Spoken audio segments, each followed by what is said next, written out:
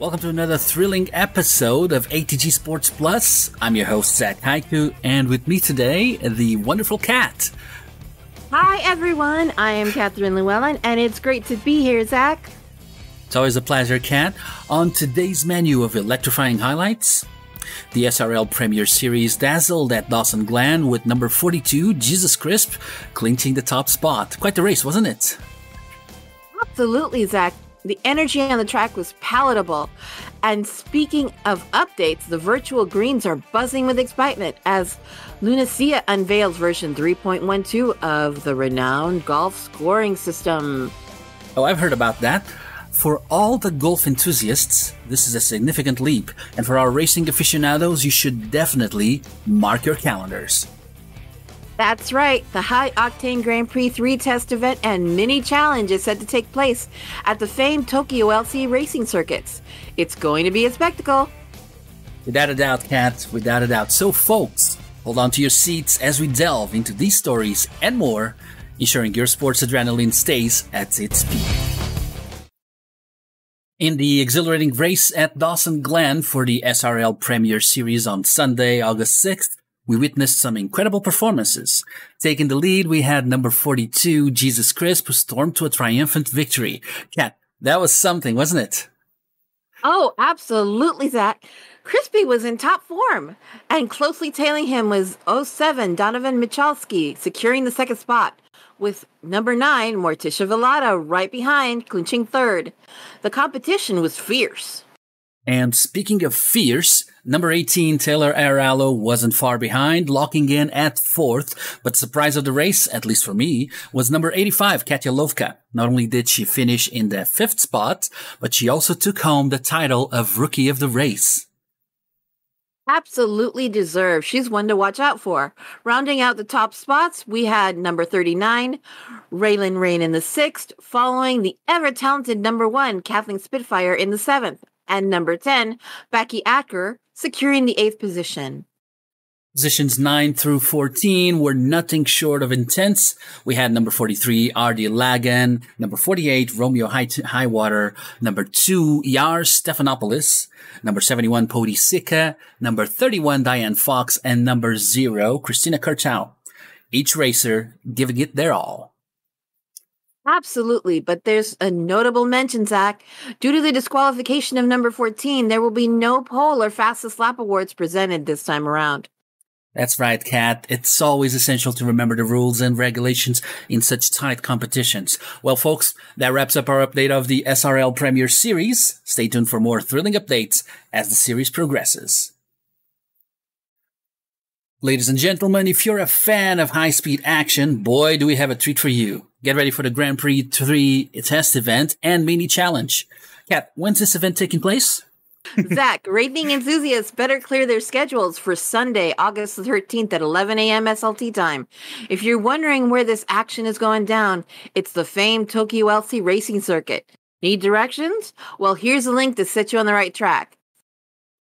Fantastic, Kat. Now, for all our gearheads out there, let's dive into the machinery. Participants will be showcasing their skills in not one, but 2 distinct cars. Tell us more, Kat. That's right. Racers will be getting behind the wheel of GP3 version 0.5 and version 0.6, and the mini challenge will be version 1.0. And Zach, guess what? Here's some turbocharged news for all the participants. Both these cars will be available for free at the track.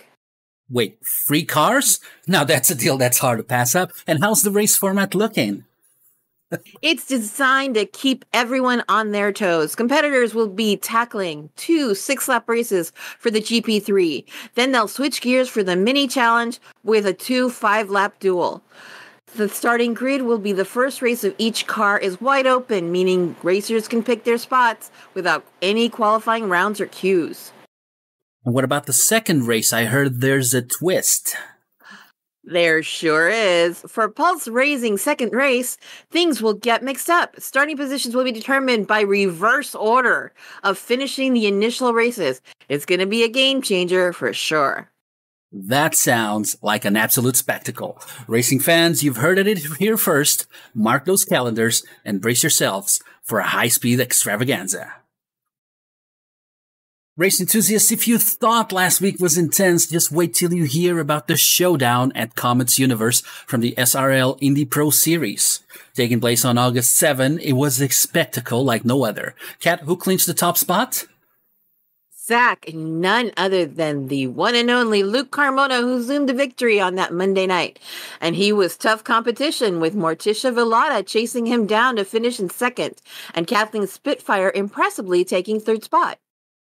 I've been hearing a lot about the top 10 action. Well, it was a nail-biter, I can tell you. Donovan Michalski, who started the race from pole position, fought hard and managed a fourth-place finish. Following close were Valkyrie in fifth, Taylor Aralo, Becky Acker, Romeo Highwater, Raylin Rain, and rounding out the top 10 was Emmy Blueberry.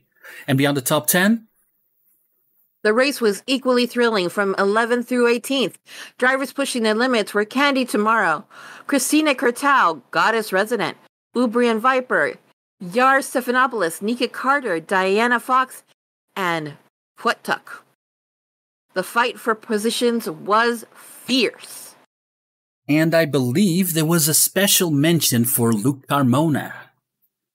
Yes, indeed. Apart from taking the home win, Luke Carmona also set the track ablaze by cinching the fastest lap. Double accolades for him. What a performance. Wow. Now, looking ahead, where's our next racing destination? Race fans, get ready, because next week we're burning rubber at the Winterfell Motor Speedway. It promises to be another edge-of-the-seat event. Well, I can't wait for that. Stay in the fast lane, folks, and stay tuned for more high-octane updates from the world of racing. Golf enthusiasts, it's time again that we delve into updates from the virtual greens.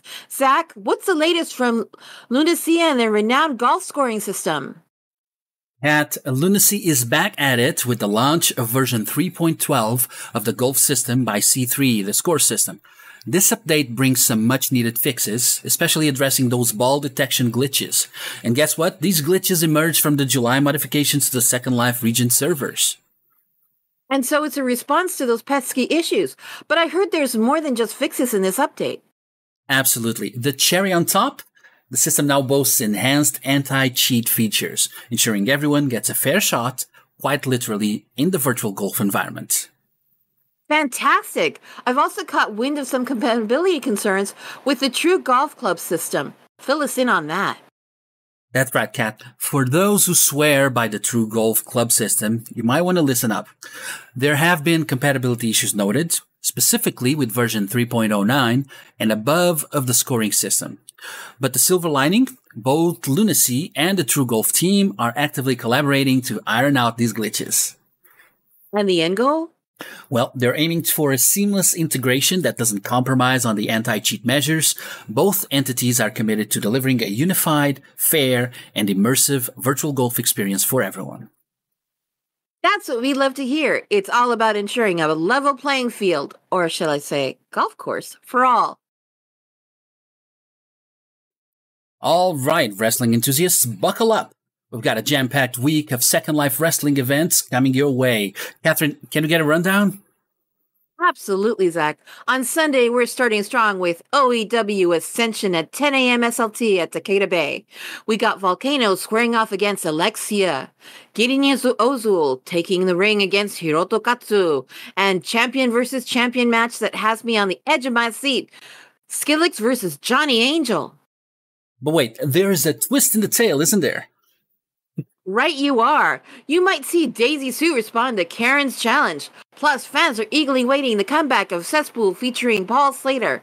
Later in the day, Rise Global Tour is lighting up the Goa Arena at 1 p.m. SLT. Yeah, I've heard that we've got a spicy chat between Rise Man's champion and Justin Sane on the cards, ending with a match between Justin and Jordan Hilfiger. But the action doesn't stop there, does it? Oh, it just keeps rolling. Sunday continues with Honor Pro Wrestling Infinity at Hurricane, VWE's Sunday Night Evening at Grapple City Arena, and PWGP's Dream at Saitama Arena, and we wrap up the day at UFW's Frontline at Furzona. Whew, that's just Sunday. Let's dive into Monday. We've got Premier Wrestling Attitude taking over Lionheart Coliseum at 1 p.m. Second Life time, and later, UFW Unbroken heats up Farzona at 5 p.m. Second Life time. Tuesday, we have BCW's Battle Zone is the talk of the town, 3 p.m. Second Life time sharp at the Old Mill. And Wednesday, fans should brace themselves for Rise at Chamonix Arena and then Valiant Wrestling at Flashpoint at the Surge Stadium. Thursday promises more adrenaline with Premier Wrestling Overload at Lionheart Coliseum. Can't forget Friday's action at DCWF Slam City in Little Italy, VWE Friday Night Defiance at Capital City Arena, and UFW Nightfall at Farzona. And finally, Saturday serves up a triple threat. PWGP Risen and Premier Unplugged at noon at Saitama Arena and Pink Moon Estates. Elite Angel Wrestling in the afternoon. And we wrap up the week with WPWF Asylum at Sky High Arena. Talk about a packed schedule. Fans, brace yourselves for a roller coaster of a week and get your calendars marked and be ready for the whirlwind of battles and drama. Wrestling fans, if you thought you knew excitement, then last week's Second Life Virtual Wrestling would have surely given you a fresh perspective. I mean, talk about some electrifying bouts. Catherine, are you ready to jump into the action? Always, Zach. Wrestling's been nothing short of theatrical, and I can't wait to dive into the highlights. Let's get started. Kicking things off with DAW Amplify, post-SL Fandom Con, the scene was set for some riveting drama. Catherine, what went down in the new area city? Well, Zach, we saw the grand unveiling of refreshed DAW battlements, and what a kickoff! The Pharaoh went head-to-head with Red Empress, and while Pharaoh tried to duck out early, Red Empress was having none of it and took control. Red Empress wasn't only dominating in the ring, but outside as well, right? Absolutely, Zach. She threw down the gauntlet, challenging Sasha Winters and Vivian for a medley. Overdrive mixdown. The night was getting started. Alex Morales and Angel, the duel was to remember. And a controversial ending to that one. Oh, for sure. Angel let his frustration get the best of him, and well, striking a ref? That's a big no-no. He got disqualified, leaving Morales absolutely furious. And as for the main event, Red Umbra versus Falami, need I say more? What about? Red Umbra's Stardust Press from the battlement stairs was the stuff of legends. Folks, DAW is setting the wrestling world on fire. Over at WPWF Asylum Front, August 12th was one for the books. Koi Kiori got things going, taking down Soledad, but Zach, things heated up during a particular contract signing, didn't they? They sure did. Austin Knight, Kimberly Smith, and Karma Star were all set for their upcoming Ragnarok match, but a surprise interruption by Mazur Baxton? That was unexpected, and Knight's warning? Chills, Cat. Chills. The matches were non-stop. Marcel over Foxy, Kendoya's victory, which got a bit controversial. And oh boy, the title clash teaser between Carter and Kendoya, can't wait. And the main event, Catherine, Hisatsu dominating both the Kraken, Gup Yuda, and Escarlata. And speaking of Escarlata, her challenge to Chiyoko for Ragnarok, that's going to be an epic showdown. Absolutely, Zach. The wrestling ring is just ablaze with action and drama. Fans, you better not blink, or you could miss something epic. Indeed, Kat. Wrestling last week was off the charts. We can't wait for what's next. Everyone, stay tuned for more exhilarating action and drama right here.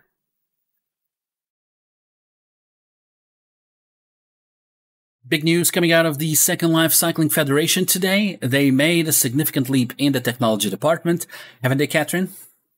Absolutely, Zach. They introduced an all-seeing eye at the race events. Embedded at the starting line, this device doesn't miss a beat. It's designed to capture the unique identifier or UUID of each bike and its rider, tracking them throughout the race. Now that's intense. This is just about monitoring direction and speed, is it? No, it's much more intricate. This system monitors the location, direction, and speed, and only within the SLCF zones. All this data is then cross-referenced against known performance standards, helping identify any inconsistencies. So, this is essentially aimed at curbing those speed-boosting tricks some racers might employ, right? Exactly. The introduction of the eye is a strong message to all participants, emphasizing the importance of fair play. It's an action step to ensure transparency and put a halt on any potential unfair advantages. It's clear that the SLCF is seriously committed to both the fun and fairness aspects of the sport. A bold move indeed. Absolutely. Riders should keep in mind the eye is always watching, but it's all for the better, offering a more genuine and thrilling race experience for everyone involved. Stay fair, riders.